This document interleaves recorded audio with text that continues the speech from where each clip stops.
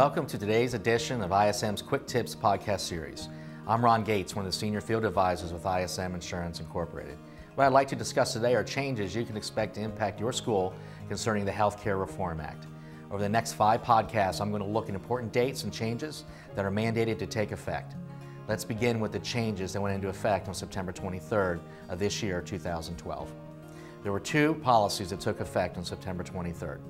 Uniform explanation of coverage and the 60-day notice of material modifications.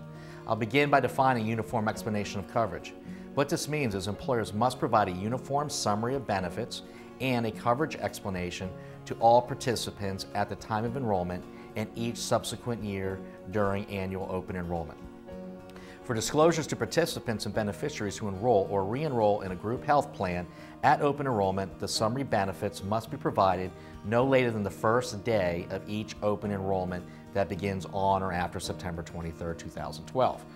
For participants enrolling other than through open enrollment, including newly eligible participants such as new hires, the summary benefits must be provided starting the first day of the plan year beginning on or after September 23rd. This summary is required in addition to the ERISA summary plan descriptions. The Secretary of Health and Human Services had developed this summary no later than March 23, 2011. Failure to comply resulted in a $1,000 fine per occurrence.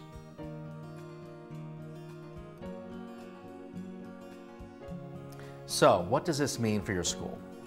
What has to happen now is your health insurance carrier must provide to you at least 60 days in advance of open enrollment the summary of benefit. This will be a uniform summary of benefit statement that they will be providing to all of their clients. You will need to provide that summary of benefits to all of your employees at least 60 days prior to your normal open enrollment period. That same summary of benefits will also need to be provided to any new hires on the first official day that they are hired and eligible for benefits. Now, let's take a look at the 60-day notice of material modifications. Employers must provide notice of any material modifications in coverage at least 60 days prior to the effective date of the modification, other than a material modification made in connection with the plan's renewal. This requirement is part of the uniform explanation of coverage we discussed earlier and is in addition to the ERISA summary of plan descriptions. Failure to comply will result in a $1,000 fine per occurrence.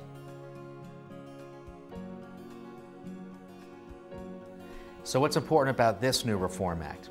Basically, it's treated the same way as the summary of benefits, which needed to be provided 60 days prior to open enrollment.